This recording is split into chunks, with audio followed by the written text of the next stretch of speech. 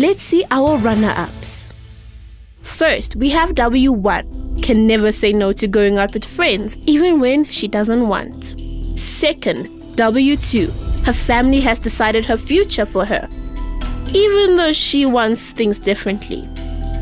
Which one of the runner-ups are regarded as the strongest woman or are guided by the public opinions? Let's find out on this week's show, Friday at 3 p.m. Psst, not to miss. Coming up on today's show. So that taxi was taking us around. And then we met the police on the way. So it's teenagers, 14, 15 years old. Here we are, we have alcohol. The police stopped us. And then when I look back, I was like, I've never seen a liar like me, because really I was a true liar. Thanks that we became friends when you quit lying. Isn't that all? Did you learn your lesson? No, I did not learn my lesson. Be 3 nights. I remember I was a professional liar. I was really a professional liar. I remember. Stay tuned.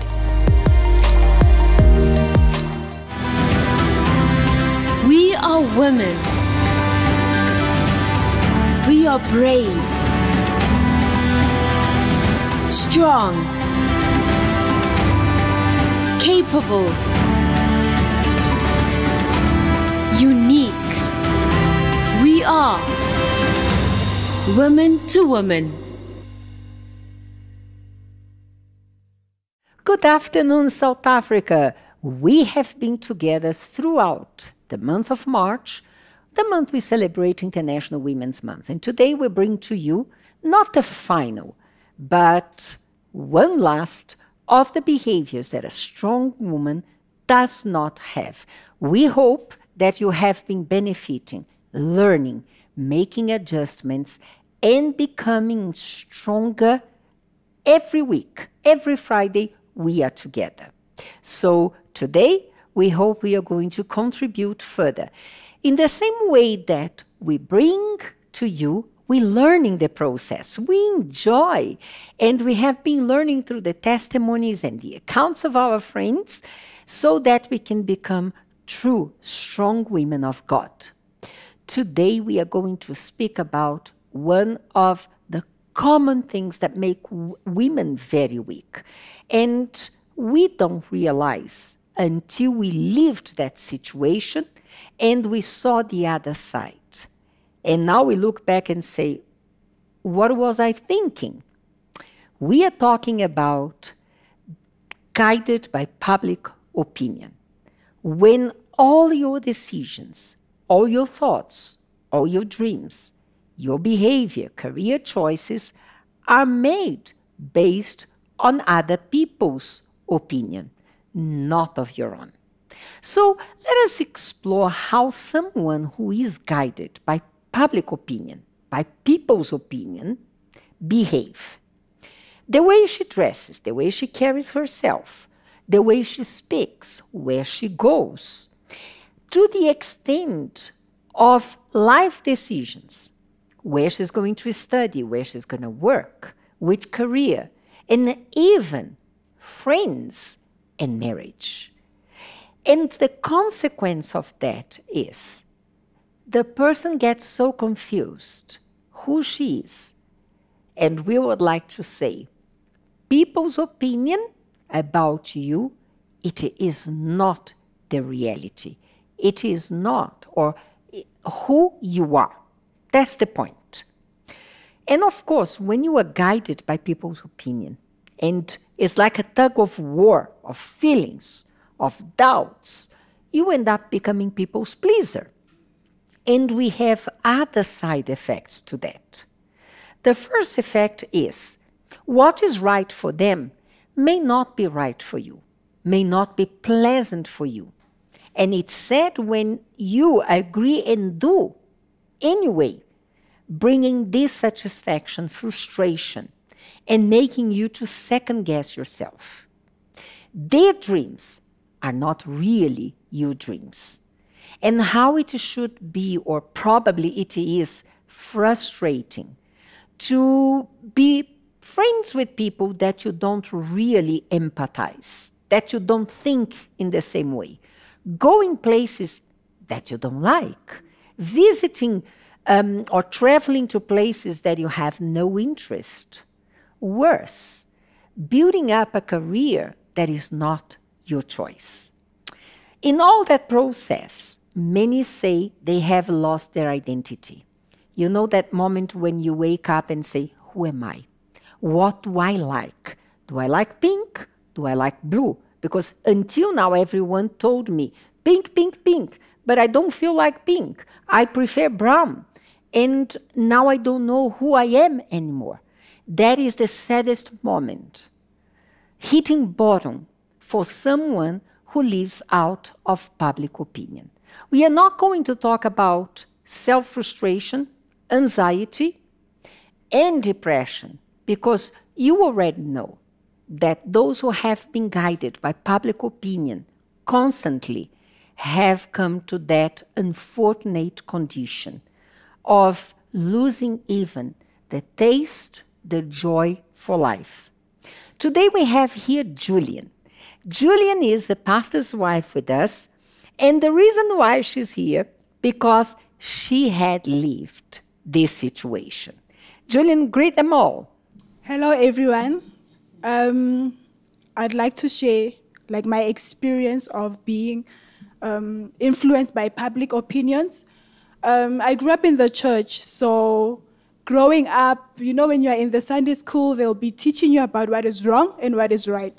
So in all my life, I just wanted to please God. I just wanted to do what was right, to the point where if my mom would say, Julian, do something, I'd run, I'd do it.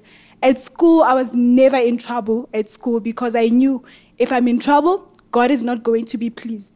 And as well, I knew that the devil also will be pleased because now I'm coming against God. So this was what I knew. This is what I've always known. And then when I was 14 years old, where I was coming from the Sunday school, going to the youth group. So in that time, we didn't have PTU, so we just went straight to the youth group. So in the youth group... And that's why now you are PTU counselor as well and coordinator, because we were missing that intermediary group to help our kids. From Sunday school, all of a sudden they are in the youth. Huh? Yes. So shocking. Going to the youth, I found new friends. So it was exciting that now I'm growing. I'm no longer that small child in the Sunday school. I'm in the youth. There's new friends. So what I remember the most is when I would be with the friends that I had at the church, at the youth group, they started speaking about their experiences of how they used to drink alcohol, how nice it was, what they did on Saturday. So I remember in my mind, I was like, wow, so we can be in the church and drink alcohol. But when I was young, I knew that I never wanted to drink alcohol. I wanted to be that adult that one day I'm going to tell my children that I've never drank alcohol, because it was rare to find an adult who had said they've never drank alcohol. And then my mom used to tell me how she used to drink alcohol. I remember she had a picture. That picture, it was her next to a bottle of beer, alcohol. So when she was telling me, this is how my life was, and then I came to the church, my life changed. So I really admired her that, okay, wow, so she used to drink alcohol, now her life changed. And I was like, I don't want to go this route. I want to be clean and be that adult who's never tasted alcohol. But now when my friends were starting to speak how they drank alcohol, I felt like I was missing out. And I felt like I have nothing to speak about. So my first encounter of alcohol was with my school friends, because there as well, I'm starting high school. It's a new environment. It's new friends as well. So whenever they would speak about alcohol as well. But I was the only one who's never tasted alcohol. I had no experiences. So I remember one day, it was after school. So we just came together and then we spoke. How about we go to buy alcohol? And then we went. It was my first time drinking alcohol, and I was so excited that, at least I'm going to have an experience as well to share of how it is to drink alcohol, forgetting that this is not what I wanted. because I wanted to be an adult who's never tasted alcohol, and now I forgot everything I learned. I forgot about God, pleasing God, because I want to please my friends. And you even forgot about your own decision. I forgot about my own Because it was not decision. your mom who said, you have to be like this. It was something personal. You said, I wanted to grow old and be able to tell my kids that I never tasted alcohol and encourage them to do the same. All of a sudden, the opinion, the influence of your friends was so strong that you even forgot your own commitment. I call it self-commitment, because you committed yourself to yourself. I will not do that. And then you broke that promise. And I broke the promise. And I remember when I started like tasting the alcohol, drinking, I was just so excited, not because it was me, but because I have something to tell my friends. I have something to say as well. So I couldn't even wait to go to the church to tell my friends that, you know what, on Friday I went and I tasted alcohol, like just to share my experience as well. But it was really getting worse to the point where I became a liar. I was very deceitful because, yes, I would drink alcohol, but my parents never knew. And I didn't want them to find out. So I would make ways of how I will go because it's extreme. Because the others, their parents knew, because there was one friend that I had, the parents knew that she drinks, because we would go over to her house, 14 years old. We would go to her house and then sit, the mother would be like, no, it's fine. So what I used to do is, I used to play hockey. So I was very good at hockey at school and my parents knew. So I would tell my mom that, no, on Saturday we have a hockey match, which we did not have because at school it was only during the week. But I would say, no, Saturday we have a hockey match. And then she'd be like, okay, she would agree. And your mom would trust in you. She would really trust because when I look back, I was like, I've never seen a liar like me because really I was a true liar. Thanks that we became friends when you quit lying. Isn't that all? To the point where we would even forge school letters, like only to give to my parents, that for them to believe that, no, yes, for them to trust me. I just wanted them to trust me. And then would forge letters I'd give to them. They would believe. They would give me money for me to go to hockey. But I knew that I was going somewhere else to go and drink alcohol. So we'd drink alcohol. And I remember the worst time was when the schools were closing. So we were all excited. We came together. We would speak about what we're going to dress. So here we are. I've never wore a miniskirt. I never liked miniskirts because I just didn't see why. But I ended up wearing, I remember we went to the shops, like after school we would go to the shops because our school was in town.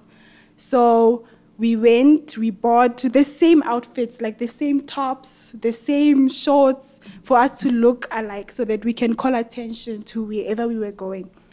So that's when I started wearing miniskirts, which I hated. I don't know, but that time I was just wearing just because everyone else was doing it. So I completely changed. I really lost myself. But on Sundays, I was in the church because I knew my mom wouldn't even accept. With this angel face, With this pretending angel to be face. this very good girl. This was me. So Sundays, I'm in the church. It's normal. It's just a normal day. But when my friends say, we are going where? I'm like, okay, when? And then we are going.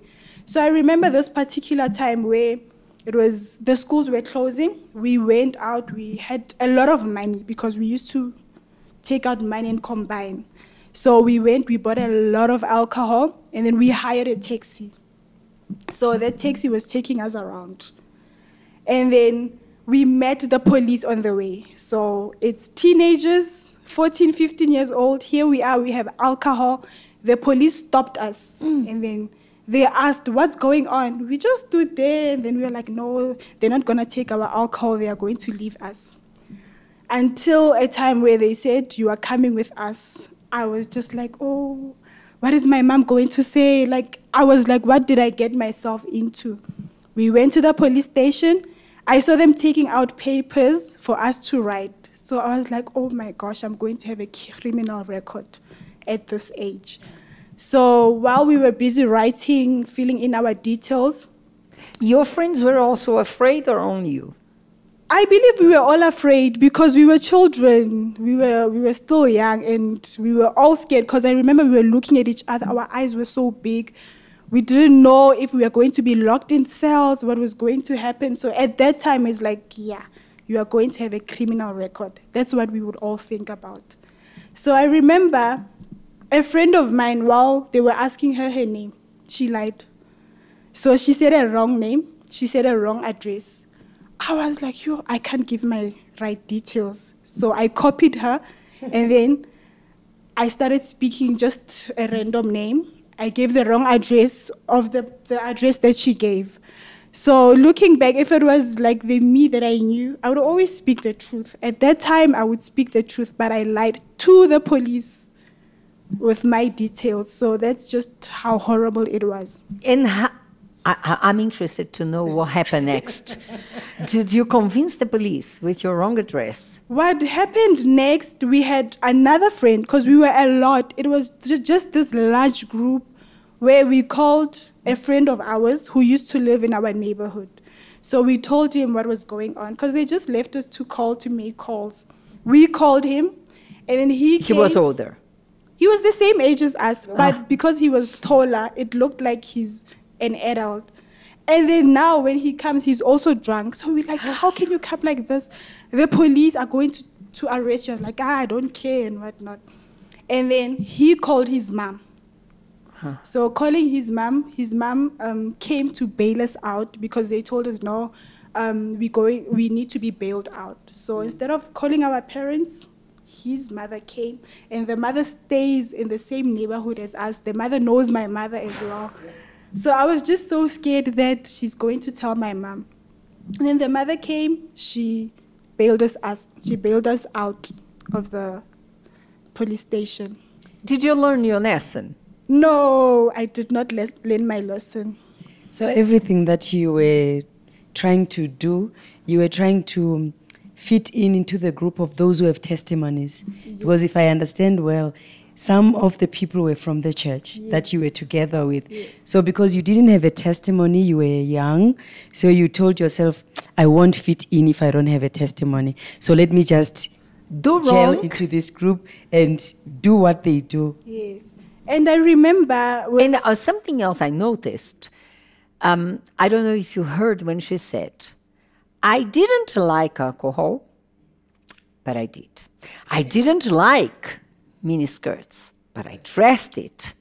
So many of the things, as we said in the beginning, for someone who's guided, a woman mostly, guided by people's opinion, commonly will do what she doesn't like, what she doesn't approve at, but just to please someone, to be part of the group, to fit in, to feel better about herself, she will end up doing. And you reminded me something, Miss Marcia, when you spoke about like the person, even if they don't like that, they will end up doing. I had a cousin of mine, she passed on, may her soul rest in peace, just because she wanted to fit into a certain community because she was dating a guy. She ended up being a Muslim. And we asked her, okay, we don't have a problem. What religion? It's not a matter of the religion. It's not a matter. But when you talk to her, she said, I don't like to dress like this. I don't like to put on these things. But why are you doing it? No, because, and I work with these people. I'm the only Christian there, so when I talk about Pentecostal church, they always put me down. So I just said, let me just fit in. Even though I really don't like, I don't even know what I'm doing there. But she ended up there. Because of pressure. Yeah. She didn't see her own value in her own purpose of being the Christian she was. In the same way, all that you learned in Sunday school, all the promises you made to yourself, you end up breaking them. It's painful because for her, she had 4 friends who are Muslim. And they were even telling her, we are not judging you because you are a Christian. But you see, just because of the 2 that put you down, you disregard us, the 4 that do not even put you down. Because she wanted to please everybody. Yeah. And then I'm curious to know also if this mother went and knocked at your doors and told your moms what you had done. Miss Masha, she didn't go and tell our mothers. She kept it to herself. And I believe if she had went and told our parents, we would have stopped. But because she didn't go, so it was like, oh, okay, so we managed to escape this one. There's no consequences. So we continued. And it was just becoming worse and worse and worse, to the point where I remember there was a time as well, it was during the week where it was on a Wednesday. That Wednesday, instead of going to the church, there was a youth meeting on Wednesdays. I didn't go. I was like, today I'm not going to the youth. And then we went, and then there was a reception at school. So it was starting at 5 p.m., like in the afternoon. So I told my parents that it's starting at 7 o'clock so that I can come later at home. So I did, I went, and then it came out. Others, their parents came to take them, came to pick them up. But our group of friends, we stayed behind. There were a group of guys that I've never seen, I've never met as well, but they were also there at our school event. So one of the friends that we had knew them. So others went home, and then we just went around roaming to different places where they sell alcohol. I remember when it was time to go home, I was like, hey, I want to go home because it's late and I know my mother's getting worried. But one friend was like, no, we'll go home. Wait, at least we'll go home around 1 p.m. And tomorrow it's a school day. So I listened to her and I was like, oh, no, I'll go tomorrow. I'll go at 1 o'clock. But now we went to a place I've never been before. We are in a location. The guys that we were with, I do not know those guys. I've never seen them. We are in a location I've never been to. Now we want to go home. The guys are like, no, we can't take you home. We don't have transport to take you home. So for me, I was just getting worried. That time, my battery is dead. And I'm like, my parents are busy calling me and I am here. At least they would come maybe to fetch me. If there are consequences, I will just accept them. And then we stayed there until, I think it was around 5 o'clock or 6 o'clock. In the morning. And that day, it's a school day. So... No, but you haven't been home. So even before being a school day, you should have gone home to tell your parents you were lying. As a proper child. So how old were you? That incident, because it started when I was 14, so it continued for 2 years, 14 and 15. That time I was 15. I remember I was in grade 9. And your parents still believing you were that good girl? Yes. My parents still believed, but now I just thought now it's going to change, because where was I the last night? I told my parents that I'm going to the school event, it's going to come out, I'm going to come home. But now I slept somewhere else. What if I was killed? What if something bad happened to me? And then now when we go home, we are all going different direction. Everyone is going to where they live.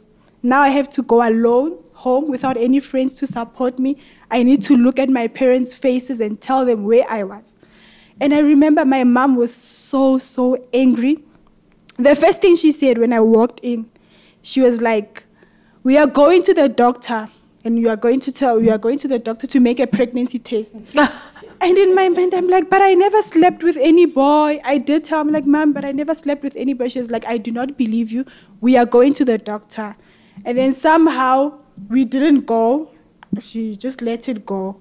So, but I was in trouble. But the lies didn't stop. The deceit didn't stop. So it still was not enough for you to learn your lesson. It still wasn't enough. And also, I think from when you were arrested, I think the woman who came to bail you out, she was supposed to be a strong woman and tell your mom.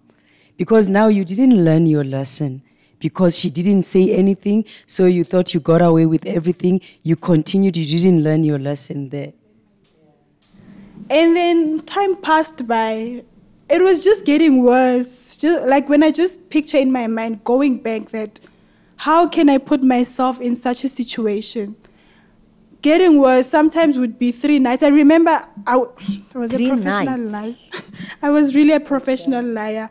I remember that the other time, I told my mom that, no, I'm going with my friend and her parents. their parents were assistants in the church. So I told her that, no, we are going with my friend's parents who are assistants. She knew, she believed as well. She never even asked, she never called them. So she believed. And then we went. That time it was now 3 days because we were going to go on Friday, Saturday, and come back Sunday. But somehow, my mom found out that it was a lie. She called the assistants and they said, no, we don't know anything about that. She called me, you need to come back home now. I wanted to go back home. My friends were like, no, don't go home. So I listened to my friends like, hi, I'll deal with my parents when I get home on Sunday. So that 3 days, I just didn't care. I was like, no, I'll deal with my parents. When I see them, I'll face them. Now you had no more respect for the parents, yes, or fear of consequences. Yes. So I went back home, and then my mom, I don't know, I think my mom was just tired because my mom was strict. My mom was very strict. But when your strict mom keeps quiet, it just scares you that why is she quiet? Like, why is she not saying anything? What is she going to do? What's going in through her mind? So it was all these questions. Then my father came, they sat me down, then they spoke and spoke and spoke and spoke. But did I stop? I did not. Sure. I did not. It was all about my friends. I need to keep it up. Because even at school, I was becoming popular. Because when you are popular, they're like, we saw you. Where? Oh, we saw you at this place. So you become well-known because you met with them at a certain place. So for me, it was like, okay, I'm getting well-known. People know my name. So when you think about that young girl who wanted to do everything right, to be according to God's way, and the popular girl in school, at that moment, being popular brought more value to you.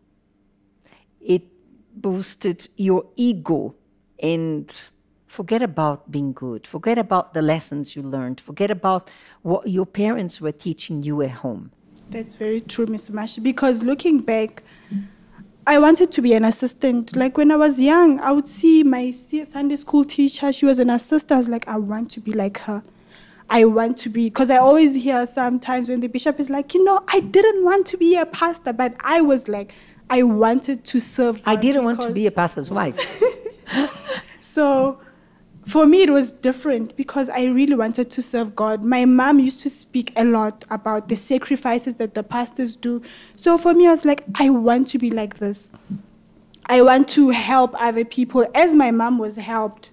I want to give myself. But all that went out of the window and I forgot about it. And I remember one instant when I was like, as Ms. Toko, you were saying that I wanted to have a testimony as well that, okay, now I'm going to be an assistant. What about the testimony? What am I going to say? What did I do? What did I experience? How will I help people if I don't have anything to say?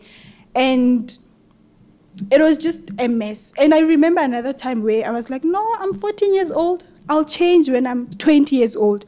Because counting 14 years to 20 years, it seemed like a very long time. Because I knew if I die, I'll go to hell. So I just said, no, I'll change when I'm 20 years old. Then I'm matured, I'm growing. Then I'll give my life to God. So that was what was in my mind. Julian, what were the bad choices that you made because of friendship, because of people's influence? The bad choices that I had made, besides from alcohol, was being a rebel, because I was now becoming a rebellious child. I was a big liar. And going out at night, like a child that goes out at night is just something else. And I was very empty inside. I lost who I was. I was just in this fight because when you're alone, reality comes. And even if you try to run away, you try to justify, but you know yourself better than anyone else. So it would catch me when I'm alone. I'd just be lost and so empty. There would be just this void inside of me that there's something that is missing. And now to fill it up, friends. But I was just getting worse and worse. Were you hanging around with boys? I was hanging around with boys, But I was afraid of boys because I knew if I sleep with a boy, I might be pregnant. I might have HIV and AIDS. And I remember I had cousins who were infected with this disease. So for me, looking back, it helped me a lot because boys were there. Boys were always around. Sometimes it will be 3 girls and maybe 10 boys around us. But I just had this thing of when a boy comes, I was just be holding myself back. So that when But what would your friends say? my friends would be like, what experience will you have? Because sometimes they'll be like kissing boys, and then now, I kissed a boy and whatnot. So for me, it was like, I can't. When a boy tries to come close to me, I'd just be, and they would lose interest because they liked girls that were like out there. So with the boys, I was just always afraid that if I come close to a boy, I'm going to be pregnant. My mom is going to see the stomach that I'm not going to be able to hide. So that was my biggest fear with boys. And that's why you didn't hang around much with them, just because you were afraid. Yes. But voices were there pushing you to. Voices were there because, Julian, you don't have any experience. People are speaking just like the experience of alcohol. I drank alcohol, I could speak about it. Now sleeping with a boy, I don't have any experience, but I just don't know what kept me not to go there. Because now when I look back, I'm like, oh, imagine if I slept with all these other boys. At night, hanging around with this group of few girls, lots of boys, going to places you didn't know. You were all in danger. And in the name of popularity, there are many people that like to be popular. They want to be popular, so they want to fit into a certain group. It doesn't matter even if it's going to hurt their family members or even if it's going to destroy their image. They do not care. I want to be popular. Many people outside there, they do wrong things in the name of popularity, because you see that you were feeling good when you felt like, now I'm popular, I'm that well-known child in school, so let me do more so that I can be more popular. But at the end of the day, it wasn't doing you any good, because you said, when you go home, when you are alone, your conscience will hit you. That is why there is a saying that there is no softer pillow than a clean conscience. Yeah. Did something happen that made you to turn around and go back to who you were before? Yes. And that... No, yes. And that we are going to hear just after our break. We're holding you curious. What was her turning point? Stay tuned.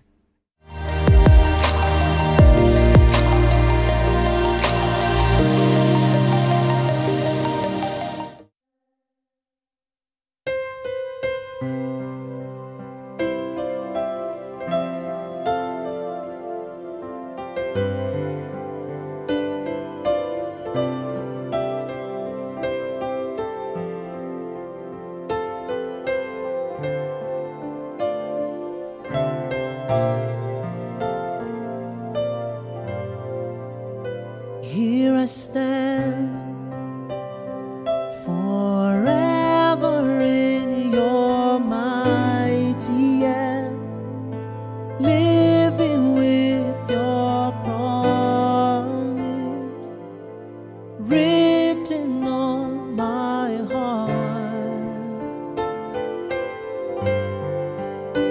I am yours, surrendered wholly to you. You set me in your family, calling me your own. Now I belong to you, Lord. I need your spirit, your word, your truth. Hear my cry, my deep desire to know you more.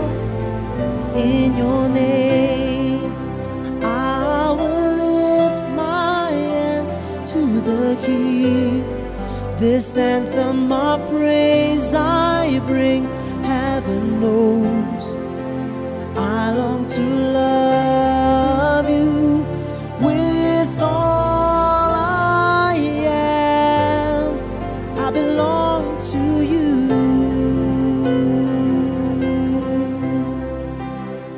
Here I stand forever in your mighty hand, living with your promise written on my heart. I am yours, surrendered only to you. You set me in your family, calling me your own.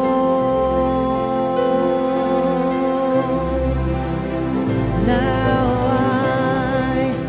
I belong to you, Lord. I need your spirit, your word, your truth.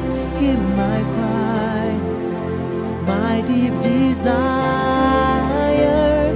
to know you more. In your name, I will lift my hands to the King. This anthem of praise I bring, heaven knows I long to love you with all I am. I belong to you.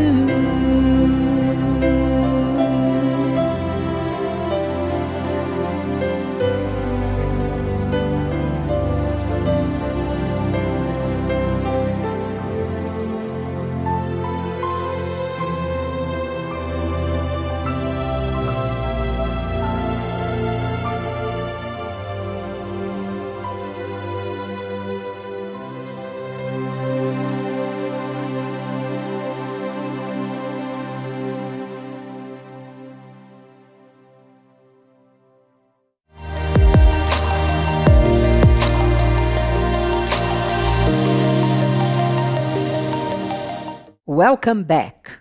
And now I'm really curious to know what made Julian to quit that life, because she could have gone far deeper into that self-destruction for the purpose of pleasing people. She started lying, drinking. She started being popular in school, and she could have gone very wrong. But I asked her, did something happen? And she said, yes, and now you're going to hear what happened. The turning point of my life was still in the same way of living with friends. I remember we were going out, it was at night. I had also lied to my parents. Again? How old were you? This time I was 16 years old. Yeah, I was 16 years old. I was in grade 10. So what happened was we were in this car that we would always hire. It was taxis, we would always hire. Now we were there jumping in the car. And then all of a sudden, the back tire came out. So we could see the tire in front of us, because it was a steep going down. So we could see the tire going and the car moving sideways. So that's where it hit me that, no, I'm going to die today and I'm going to hell. So everything just came back to me that here we are. We were in an accident, it was a very minor accident, but I would have died. So for me, it rang a bell that, Julian, if you die today, you would straight be in hell. So I woke up, I was like, I am no longer going to live this life. Although that night, for some reason, we continued. Another taxi came and took us. So we continued, I went back home. But it just was in my mind that that night I would have died. I'd be in hell. Everything that I learned growing up from the Sunday school, what my teachers used to say, what they used to preach about in the church, came back to me that your life is just a mess and really you are going to hell. So I took a moment and I was like, I want to change my life. And then I decided that I'm going to give God everything. I don't care anymore about what my friends say. And I remember specifically, now it was the following year, where I was like, I'm changing my life. I decided to get baptized in water. I've never been baptized in water because my mom was guiding me in the things of faith. I remember she would tell me what water baptism is. So I was never baptized. So that day I was like, I'm going to really give my life to God. And after school, instead of going with my friends, because we used to go together, I went straight to the church and I told the pastor that I would like to be baptized in water. I was baptized in water, and then bit by bit, I was trying to change, stopping to go out. And I remember one friend, she was very, very close to me from school. She was like, Julian, do you really think you're going to change? You're busy now going to church. You're no longer going with us to the taxi rank when we go home. So I was like, I'm going to change. I'm going to give you 2 months. 2 months, you'll be back to who you were. So for me, I had decided nothing was going to change my mind. Even as she was saying that 2 months, I was like, I'm going to show her that 2 months I will not be that same person. So gradually I changed, and then we stopped being friends. For some reason, I didn't have friends anymore. And it scared me because now I don't have friends. How come I'm alone? But it didn't matter because I really wanted to change. I really wanted to give my life to God. So even if my friends were drifting away from me, I was okay with it. For the first time, I was happy being alone because now I had my own mind. I knew what I wanted and I was standing firm into what I want. Because even when I received the Holy Spirit, it did not take long. This for me is something that I always think about, that immediately I got baptized in water. After 2 months, I received the Holy Spirit. So I just saw that God, I was a mess, but you took me. It was like this glass that was broken, and God mended this glass, because it's impossible to fix a glass that is broken. But with me, God took all those pieces. The same year I started serving God as an assistant, it was just showing that what I decided no one could change. They spoke, they said many things, but I was there. Would they try? Would they come by, invite you? They tried. They would come. Did you hear about something that is happening where I'm like, I'm not interested. And your popularity in school declined. Declined. It really declined to a point where, because I still loved hockey, so I would play hockey and I gave my best in hockey. I was in the first team. It was going well. But friends-wise, I didn't have friends. I had 2 friends, so now we were 3. So these friends, I remember our matric farewell, because after the matric farewell, there's after parties. Mm-hmm. So there, I am an assistant already. They are speaking after parties. I don't even want to hear about what they are saying. And what I loved the most was my 2 new friends were now listening to what I was saying, because I said, guys, I'm not going to the after party. After the matric farewell, I'm going back straight home. They also said, I'm also going home. We didn't even have dates. We were each other's dates, the 3 of us. We didn't have guys with us, so we just went there. So I just looked back. I was like, wow, this person that used to be influenced, that used to be wanting this public approval, is the one that is influencing others in a good way. So with my friends, we went back home, and I slept at home. But when I look back, that this Julian, the old Julian would have said, hi, I'm going to this place, but I didn't go. So it was a transformation to a point where now I finished my matric. I had to come to varsity. So now I came to Johannesburg. Ooh, where everything happens, where the party starts and ends. So coming to Johannesburg, I remember, Miss Marsha, I made a prayer, and I was like, my God, I am going to Joburg. There I don't have parents who are looking at me. I don't have anyone who will tell me or look at the time I go back home. And when I go to Joburg, I want to grow. I want to grow in serving you. And I was excited that, I'm going to serve in Park Station. I'll be there. So for me, it was all about wanting to grow.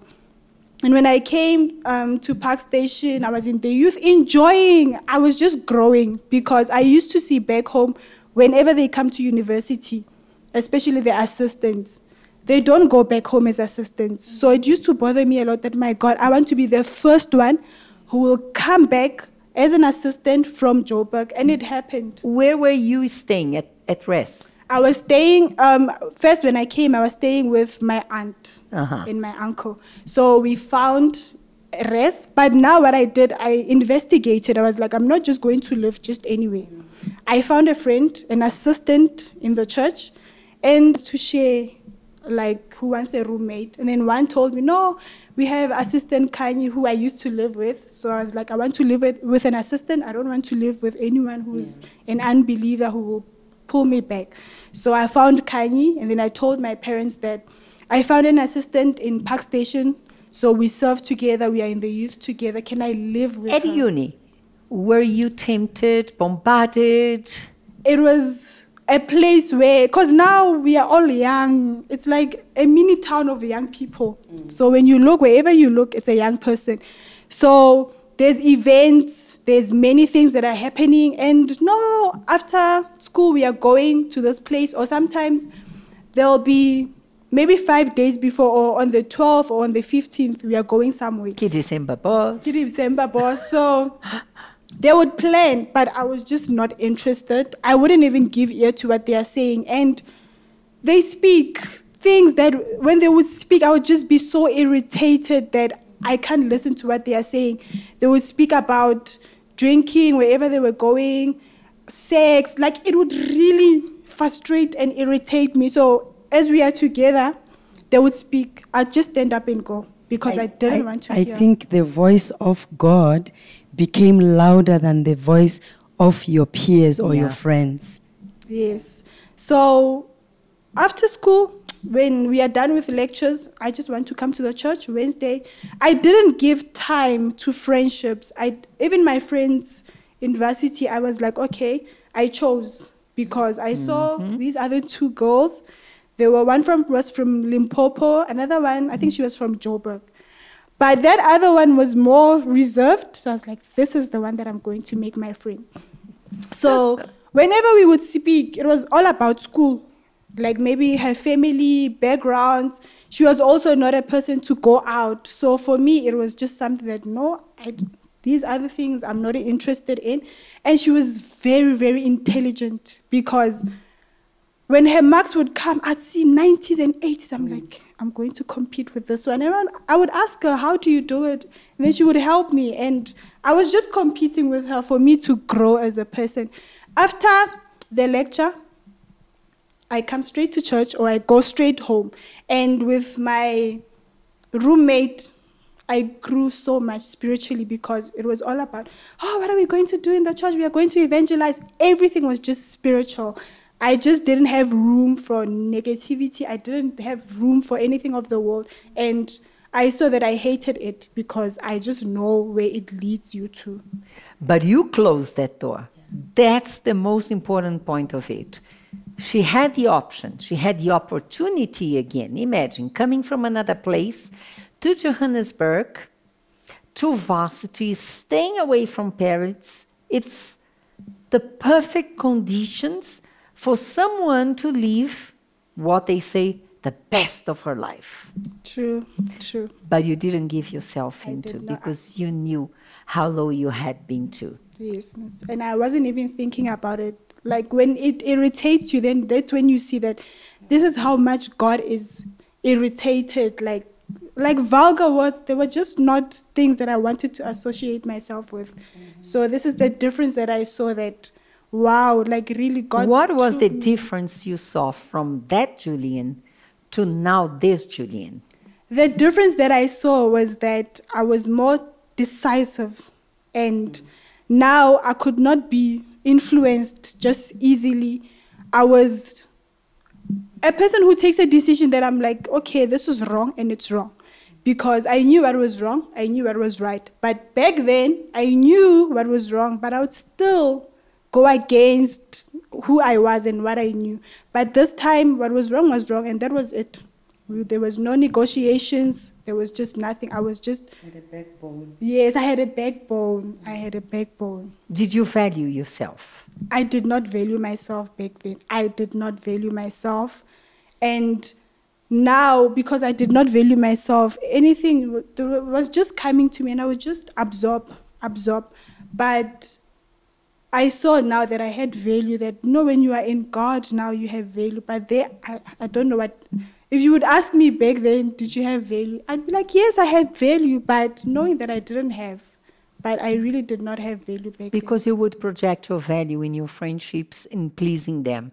Yes. And when you found yourself alone, living truthfully for your own promises, I will go, I will finish my course, I will come back as an assistant, and you were truthful to your own commitment, you found value in yourself, the value that God was giving to you.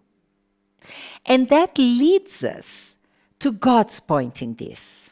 Now, let's see God's point in this. God says you are valuable. So in the book of Matthew 6:26, Jesus said, "Look at the birds of the air, for they neither sow nor reap, nor gather into barns, yet your heavenly Father feeds them. Are you not of more value than them?" Jesus made a comparison between human beings and birds, those beautiful creatures that fly and sing around, but so vulnerable, that God was responsible for them because they were created by God, let alone each one of us as human beings that were created not only to be part of the world, but to become children of God. So if God took care of the birds, God take care of the creation, moreover, He wants to take care of you. And why? Because He values you. How many women, they had a disastrous life, they don't have a future, they are empty, not because of what they dreamed, they wanted, but actually because of what they did on behalf of pleasing people, pleasing family, doing what was popular. And now they see themselves without value. God is the one who gives us value. God is the one who brings meaning to your life. But you need to decide. Remember, Julian said, I will go and I will come back serving God. So all her actions during the time she had the best of opportunities, she was an adult, she was alone in Johannesburg, she was surrounded by youngsters, but she said, I will choose my friends. When I'm finished with what I came here to do, that is to study, I'll go to the church. She looked for endorsement in what really mattered for her. And in that way, she grew spiritually. How many had the same opportunity? And they came. Maybe you are one of them. They came and said, I will have the best time of my life. I will finish my course. I will get my degree. And because of hanging around with the wrong friends, being guided by public opinion, by what people say you have to do, how you have to dress, how you have to carry yourself out, you went back home without a degree, maybe a single mother, destroyed, addicted. And when you look at yourself now, you say, I don't have a purpose for living. God wants to give to you the value. In the same way He takes care of the birds, He wants to take care of you. So that you understand what I'm talking about, I want you to watch carefully this little promo that talks about the majesty of God.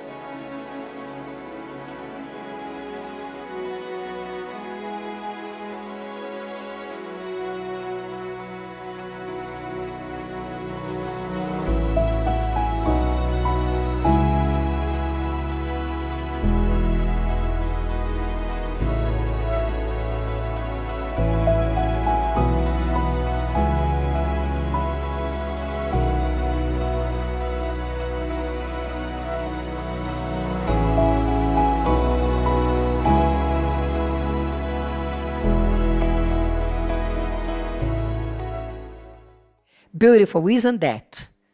But God wants to do the same in your life. So today's conclusion of the matter is... Now for the conclusion of the matter. A strong woman knows her value given by God, not necessarily by the opinion of people, by the decision of people, or what is trending out there, what social media is telling you. A strong woman values herself because she knows God values her. She knows that in God, she will have what she needs to carry on, what really matters. She does not mind to be popular with people, but she wants to be popular with God. That was your decision. You wanted to be popular with God. You wanted to grow with Him. So that's why I'm going to ask Julian to pray. Who knows? For young girls, for mature women out there, who today are going to have this decision. They are going to invest in being popular with God. They will become strong women. Shall we pray? My Father, in the name of the Lord Jesus Christ's name, my God, it is a privilege for me to be sitting here today, my God, because I got this opportunity that comes from you to see the value that I have, my God, because you are the one that gives me this value, my God. I present to you those young ladies just like me who grew up in the church, who were very confused. They do not even know, my God, what to do. But my Father, I ask you that may you give them the strength for them to see that in you there is true value. Also, my Father, those women that are influenced by public opinion, my God, wherever the world goes, they go there, my God. May you show to them that the world really has nothing to offer, my God. But when you receive us with open arms, then we have everything that we need, my Father. May they receive this understanding that, my God, this world really has nothing to offer to them, that the public has nothing, my God, to give to them. But when they are popular in you, then they have everything that they need. I surrender the lives of these ladies, whoever is watching. It might be a man, it might be a young guy in the church, my God. May they see their true value, which comes only from you, my God.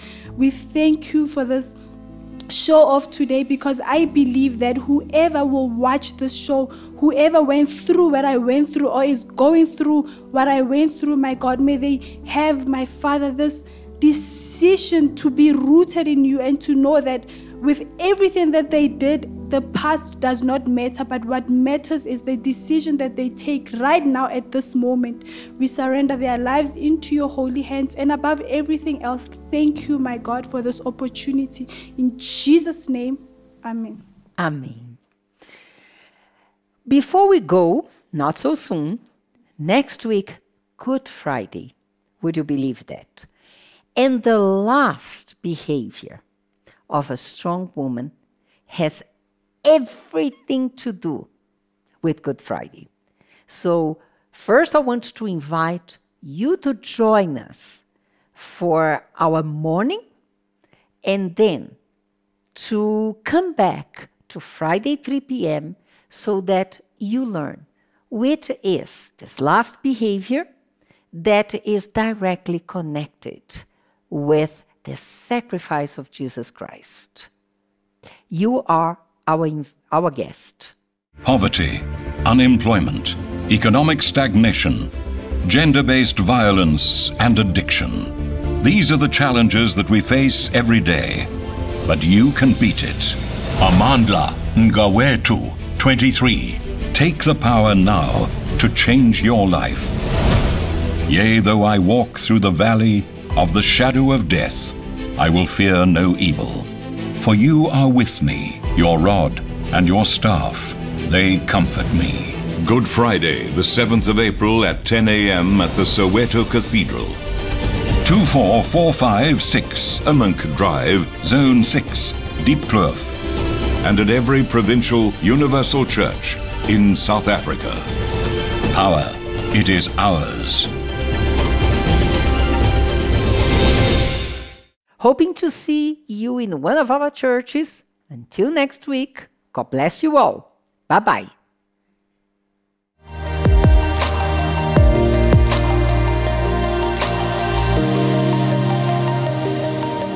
Oh wow, you must be Neo, the one who came up with the brilliant proposal. Okay, but I am not Katleho. Do I tell her? Yes. Well done, you get a promotion. No.